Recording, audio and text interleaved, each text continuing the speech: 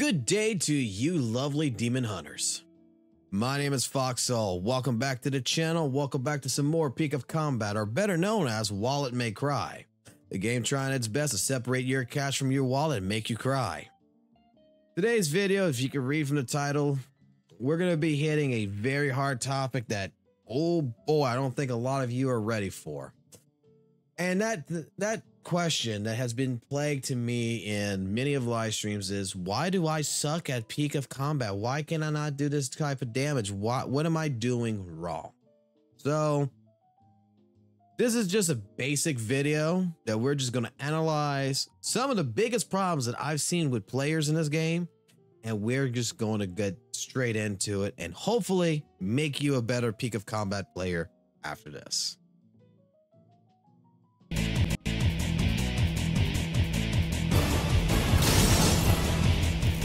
Where's your motivation? So, in all honesty, when it comes down to it, it all really comes down to one thing and one thing only.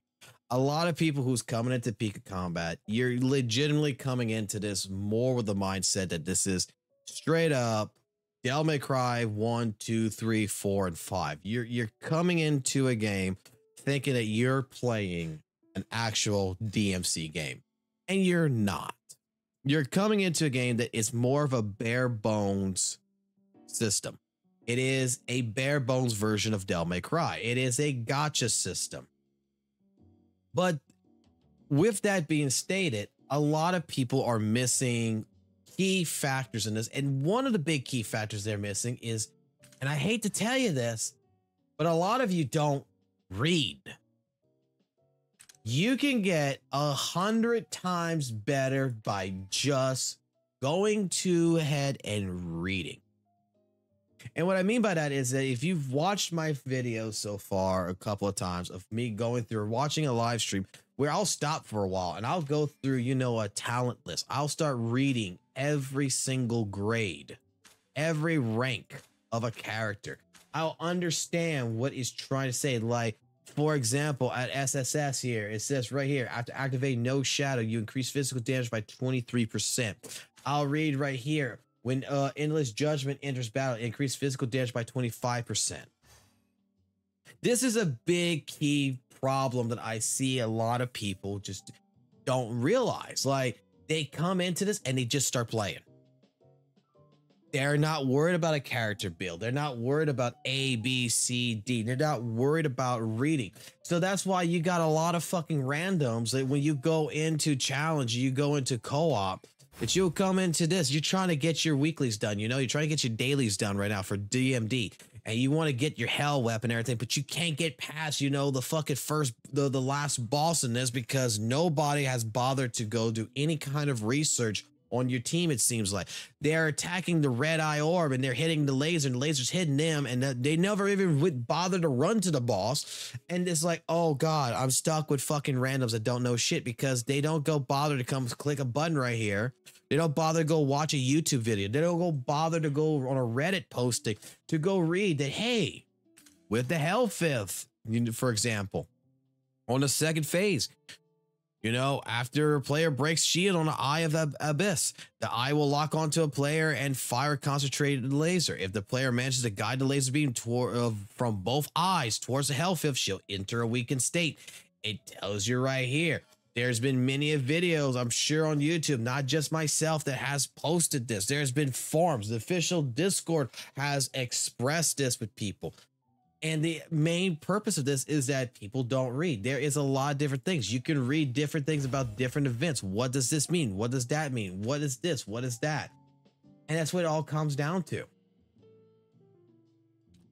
And a lot of people suffer from, lack of reading. I hate to say it. Like, they're going to be like, why I didn't get my Eternal Nightmare? And I got, a Fist of Salvation. Well, you didn't come over here and read how it works, did you? That's a 50-50.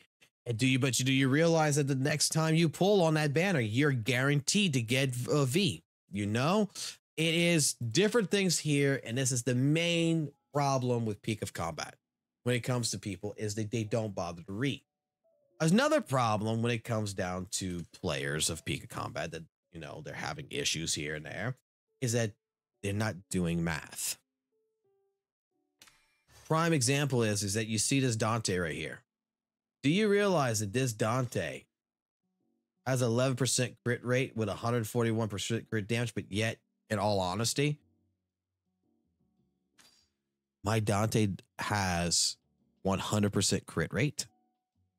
And he actually has an additional 20% of crit damage on top of this. Because you know why? We go read. We read that, he's at EX, he gets an increased physical damage 70%.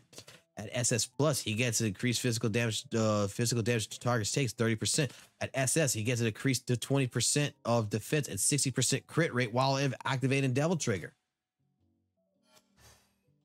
And we do the math. And we look at the damage. We look at what cards we have. We read what cards.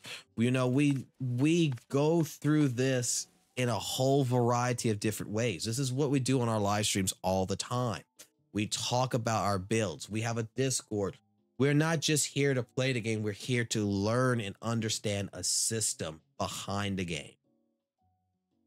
So this is an advertisement in a sense to everybody. If you want to learn more about the game, like I'm not always 100% right.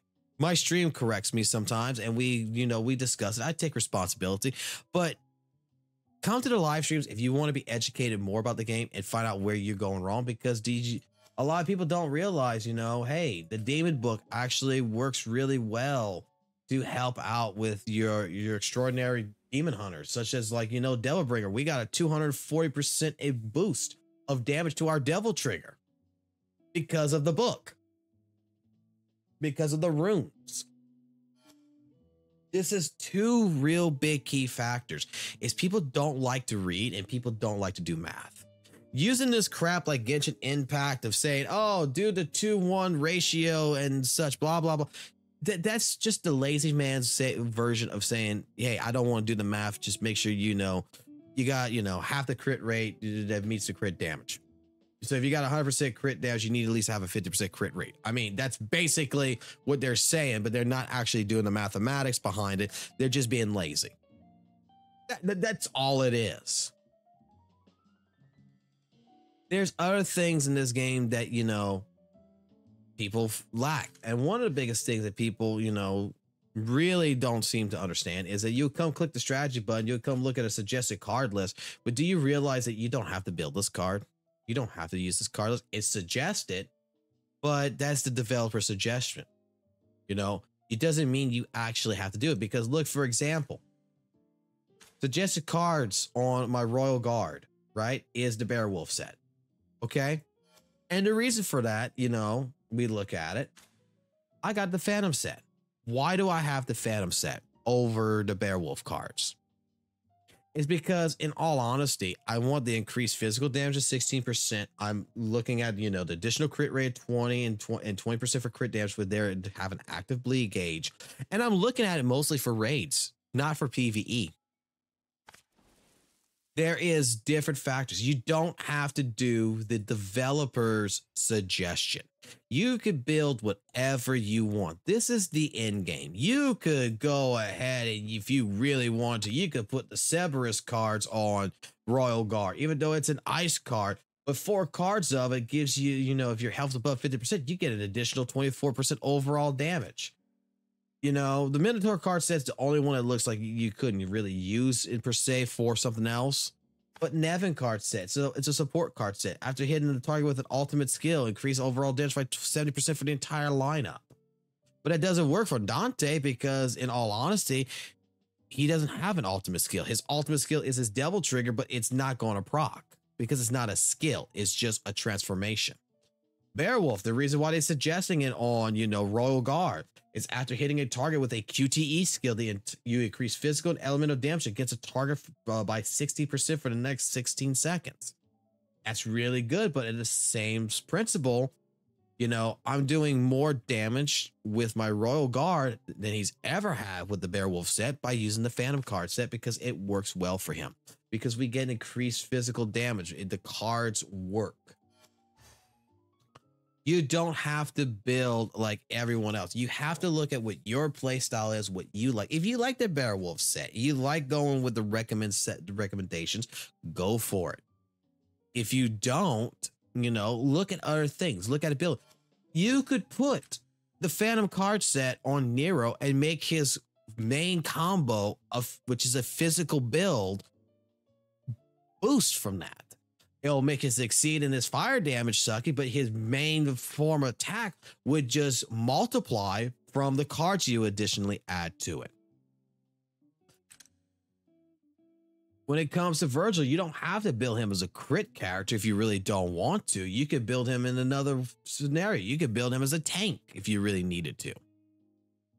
It all depends on what you're comfortable with, what you want to do. There is some things I would suggest over other things personally, because it makes no sense to use a Nevin card set, really, in my personal opinion, on a character, on like characters if I'm going to go into boss raid, because, it don't pay to use Beowulf because there's no QTE I'm going to use in a raid, so I might as well use Phantom cards. There's different things about the builds that you can do. Do you realize that there is 2 good weapons for Dante? Do you realize that the Hell weapon, yes, it has better stats. It's a better weapon in general. It's a Hell weapon.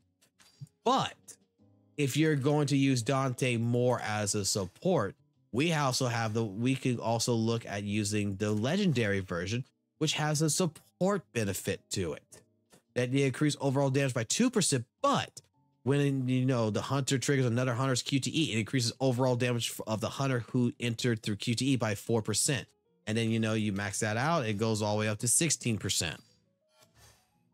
So maybe you might want to use that blade over the Hell blade for damage because you want to boost your damage from your QTE to across all hunters. See what I'm getting at?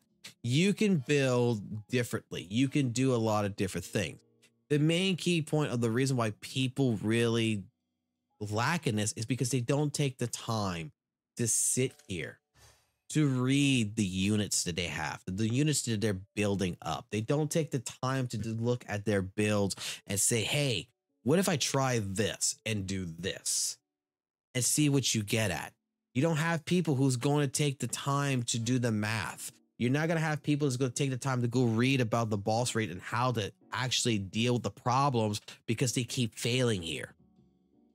And this is the reason why, like, to become a better player, you need to slow down a little bit. You can't just, you can, but I would totally recommend against just picking this game up, rushing into it and beating the shit out of things and going, yeah, let me go rush in. Yeah, blah, blah, blah, blah, blah.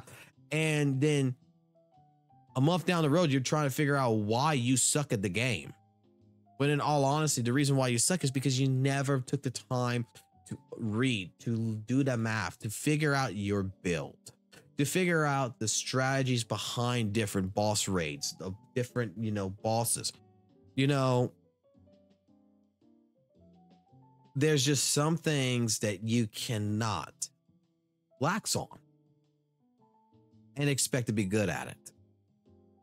Okay? So 3 key points of why you suck at DMC. A, you haven't read. B, you haven't properly gone ahead and worked on your build and did the mathematics to make your build work. C, you haven't really looked at everything like the Demon Book. And in general, the last real thing that really makes you suck at Devil May Cry is that you're too focused that it's more pay to win than it is free to play, and you're not enjoying the game because you'd rather be negative than try to find a positive. Just gonna say. All right, guys, y'all take it easy. Y'all have a good one, and I'll catch you on the flip side. Peace.